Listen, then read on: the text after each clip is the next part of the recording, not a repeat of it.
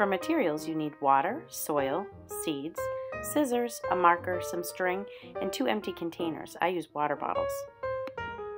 Step 1. You're going to mark where to cut the bottles. You're going to cut the bottom off of one bottle and cut the top off of another. Pause the video so you can see what I mean. Save the pieces that you cut off. We'll use those later in the video. For this step, we're going to take the cover off of the top of the bottle, and we're going to use the scissors to poke a hole in the cap. The hole only needs to be as big as the yarn or the string that you're using. Please ask for help when poking the hole, especially if you're using scissors. You should be able to see through the hole like this. Step 4 is threading the yarn or the string through the bottle cap, then putting the bottle cap back onto the bottle.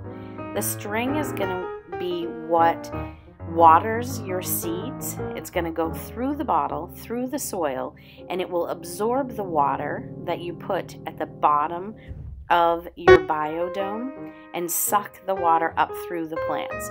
So you can see in the video how the string has to be on both sides, at the top and the bottom of the bottle.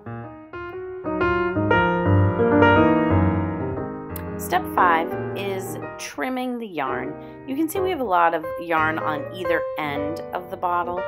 Here we're just going to trim off some of the pieces because it's just too long.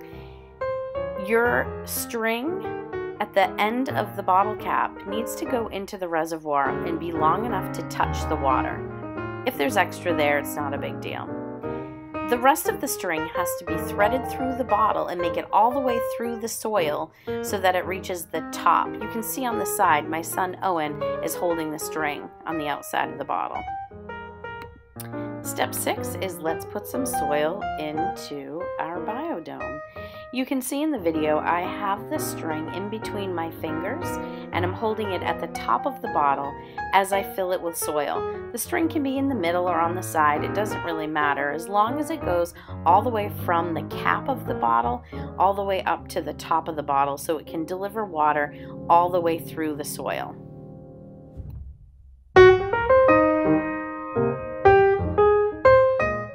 Okay, step 7, we get to plant our seeds.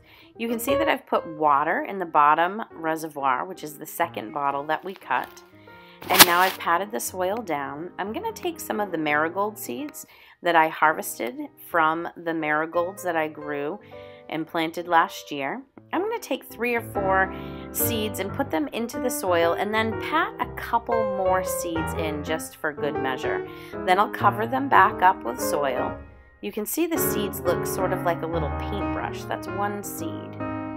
As I sprinkle some of the seeds in, I'll put more soil on top, and then I'm going to give it a little bit of water. The water will be sucking up from the reservoir down at the bottom, but this soil has just come out of the bag, and it's not as moist as I would like it to be to start the seeds growing.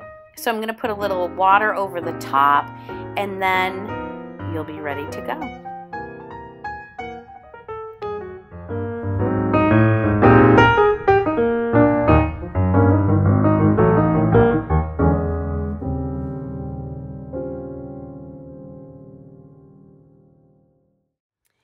Now you have your own biodome that we've just planted seeds into. It's got water in the bottom to actually water the plants. We're going to put this cover that you cut off back onto the plant that will help make sort of a greenhouse, sort of a warm environment for those seeds to germinate in and start to grow. So just stick your cover down into it, put it into a sunny window where it can start to grow. As your plant starts to grow, you may need to take your greenhouse cover off to give more space for your plant to grow. Happy planting! Observe your plant each day.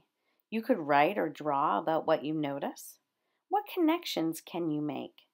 Think about the ecosystem that you just created and how it is like our Earth, the huge biodome we live on.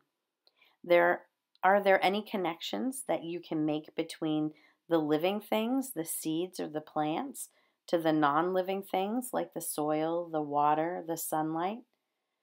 Feel free to send me or Mrs. Colgan what you've discovered.